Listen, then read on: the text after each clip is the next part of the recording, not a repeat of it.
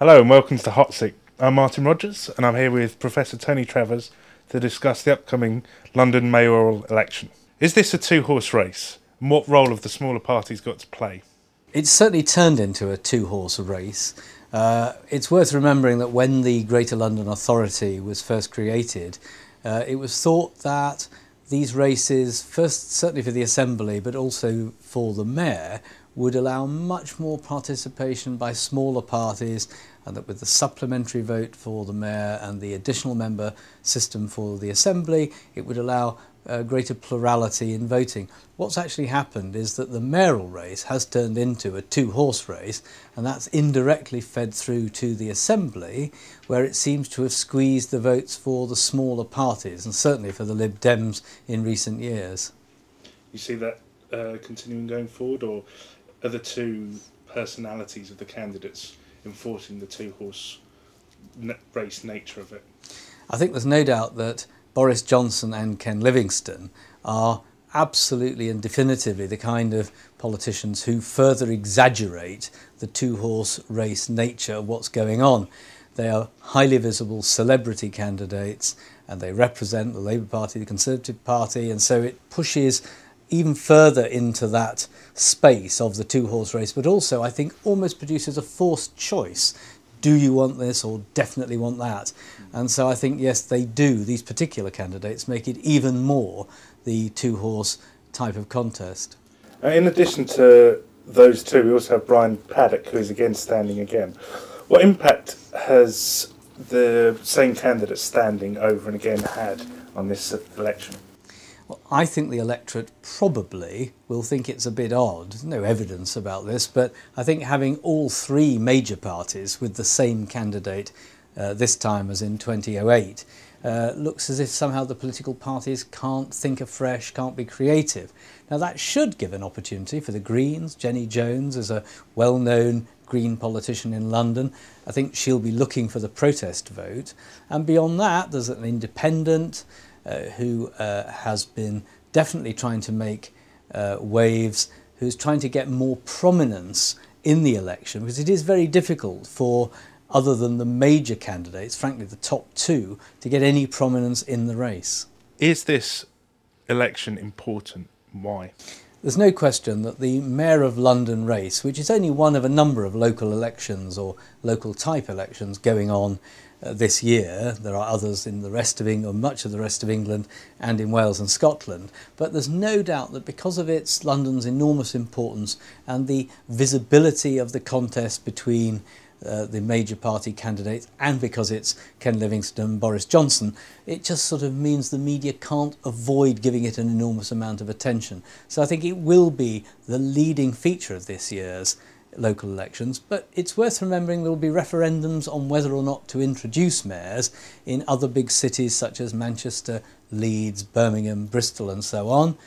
Liverpool's already decided to have one under the existing powers the City Council has. So it will be interesting, I think, beyond London this year, because other cities will also be voting on whether or not to move towards holding an election for a mayor, which if they vote yes would take place in November.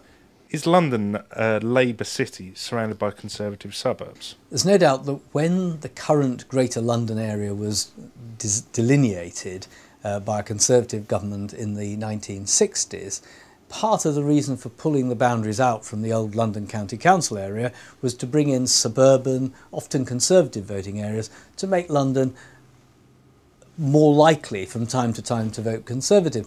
And indeed, it has been plural ever since. Some of the time it votes Labour, some Conservative. Now, in the last few years, since 1997, there is some evidence that London has shifted somewhat towards being more a Labour city. So the Labour Party does slightly better in general elections now in London than nationally, and the Conservatives a little bit less well. But even despite that, it's still plural, so the Conservatives can still win when they have a good year. How much can the Mayor really do? How much power sits within the hands of that office? There's no doubt that London politics, like all big city politics, stands slightly separate from mainstream what you call it, Middle England or Middle Britain politics. So I think to be Mayor of London, you have to show yourself independent of your own party, and on some issues have a stance that's well away from the centre of gravity of, say, for Boris Johnson, the Conservative Party. So I think that whilst it's impossible for either a Labour or a Conservative mayoral candidate entirely to escape the fortunes of their own party, they have also to be seen to be independent themselves and strike out, so getting the best things of being Labour or Conservative, but avoiding the things that would damage you in London. And how much power is within the mayor's hands? So within the austerity financial situation we have nationally, how much power does the mayor have to set priorities, spend money, etc.? I mean, in normal academic parlance about mayoral government, I mean, the London mayor is a strong mayor, version of a mayor, but in a relatively weak upper-tier London government system. So the mayor does not have control, for example, over most of the resources that London spends, nor indeed over social security and other aspects of what would be thought to be the issues and the policies that can direct the way London develops over time. So I think in the end the mayor is heavily dependent on central government policy, certainly in terms of the competitiveness of London compared with other cities and other countries in the world, and you can see this very clearly with the reform of the benefit system, which has enormous impacts in London, even though it's a national policy and actually in reality has much less effect in the rest of the UK. But the mayor can't stop that. There's a lot of talk amongst the candidates, between the candidates, from the candidates, about the costs of living and how they will be able to improve the situation through sometimes quite traditional stances. So Boris Johnson is put himself forward towards cutting taxes, keeping them low. Livingston is planning to spend lots of money.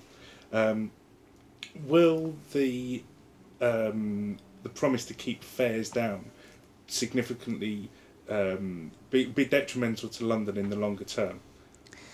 There's no question that Ken Livingstone is offering a popular policy with a lower fare offer. I mean, he will be cutting fares if he wins in October, and Boris Johnson has countered that with a commitment to cut the council tax, not as visible but nevertheless in the same sphere. And it does suggest that both candidates think that people are worried about their domestic and personal finances and need help.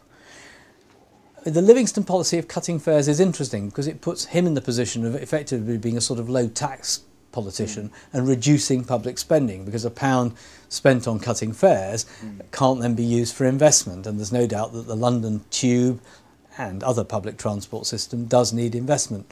But this is a political judgment. I mean, he's judging that people want money in their pockets more than they want it spent on paint and tiles in tube stations. That's a legitimate political decision to make, even though some people would argue that the money would be better spent on investment for the long term.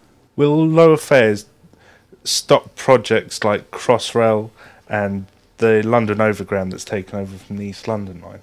I think things like Crossrail and the tube upgrades have got large chunks of money, mostly from government grants, which are ring-fenced and broadly protected. But at the margin, if there are lower taxes and lower fares, there is less money for the GLA and for Transport for London as one of its bodies to spend. And so we would end up with slightly less public expenditure, which I think would particularly be seen on the Underground, where there is undoubtedly a need for investment, massive investment all the time. So it's a marginal impact, but I don't think it would get in the way of big projects. It would it would slightly slow down spending on some of the smaller items, which are nevertheless important. And who's going to win? I'm always cautious about calling elections, predicting elections before they take place. But frankly, even if I normally did, I do think this one looks very close. I mean, Boris Johnson has the capacity to outperform the Conservative Party. Ken Livingstone is a doughty fighter who's been around for a very long time. Both of them very well known. The polls have moved backwards and forwards. Johnson was ahead, then Livingstone was ahead, now Johnson's ahead. I suspect it will go on moving around. It'll be a close fight, but what you can say is that if Johnson doesn't win, it's not good for David Cameron, and if Livingstone doesn't win, it's certainly not good for Ed Miliband. Are there wider national issues coming from this? When you bring up Cameron, Miliband, the national picture, how much of a blow would it be to the leaders, or a spur for them, if their candidate wins? Well, I think from David Cameron's point of view, if Boris Johnson wins, it's good. I mean, it's not quite as bad for him if Johnson loses, because it is mid-term, and he'll say, well, these things happen to governments in mid-term. But on the other thing about this, as far as Cameron's concerned, is that Johnson wins keeps him out of Parliament, and there are those who think that in the longer term Boris Johnson has aspirations at higher jobs in national politics, so there's that as well. As far as Livingstone and Miliband are concerned, I think if Livingstone doesn't win, it is problematic for Miliband, because it is mid-term, and Labour ought to be doing really well in local elections, including this one. London is sometimes seen as a Labour city, so Livingstone ought to win. If he doesn't, I think it would add to the narrative that Ed Miliband has difficulties, and so it would be probably more problematic for him if Livingstone loses than it would be for Cameron if Johnson loses.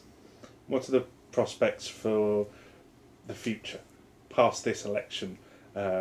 Johnson, if he wins, will have a second term. Is he likely to stand for a third? If he wins, if Johnson wins, will Livingstone stand again? Where are the two parties likely to go for future candidates?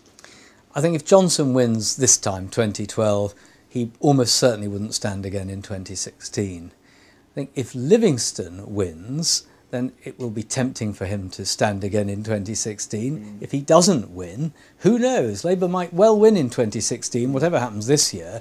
It'd be very tempting for Ken to try again, because I think he believes he does this job better than anybody else. So I wouldn't rule out Ken for 2016, whatever happens this time. Beyond that, I think that both parties and the Liberal Democrats need to start to find a way of nurturing potential new candidates so they can bring them forward to stand in this election, so that they have a route to this kind of office, which it would appear they've all found difficult so far. I mean, Labour's effectively run with, well, they've certainly run with Livingstone twice, nearly 3 times. The Conservatives run with Steve Norris twice, Boris Johnson now twice, and the Lib Dems have run with Brian Paddick this time and last time. And I think that means all the parties need to find a way of bringing forward candidates, allowing them to have more choice and more attractive candidates in the long term in this kind of race. What sort of candidates are they likely to be? I think the evidence is they probably need to be somebody with political experience. They need to be somebody who is reasonably attractive and well known to the public. I think it is possible an outsider could make it, but it's more likely to be somebody with a bit of name recognition, but also somebody who can convince the London electorate that they care about the things that the London electorate does. A bit more liberal on social issues than perhaps the UK norm, but still quite tough on crime and sort of law and order issues as well. Thank you, Professor Travers. You're off the hot seat.